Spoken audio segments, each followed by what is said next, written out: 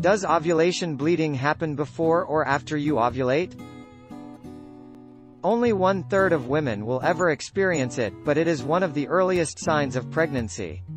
Implantation bleeding may happen few days after ovulation, to few days before the next menstrual bleeding starts. Therefore, it is often mixed with period. Does spotting during ovulation mean you are more fertile? Spotting during ovulation lasts about a day or two.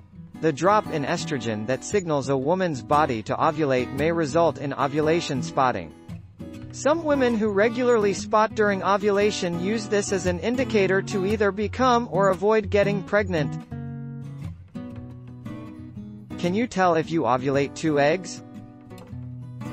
Hyperovulation is only detected by ultrasound and/or when pregnant with fraternal twins.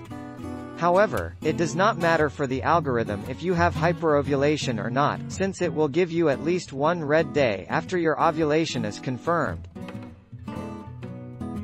Don't forget to subscribe and hit the bell notification for more of these videos.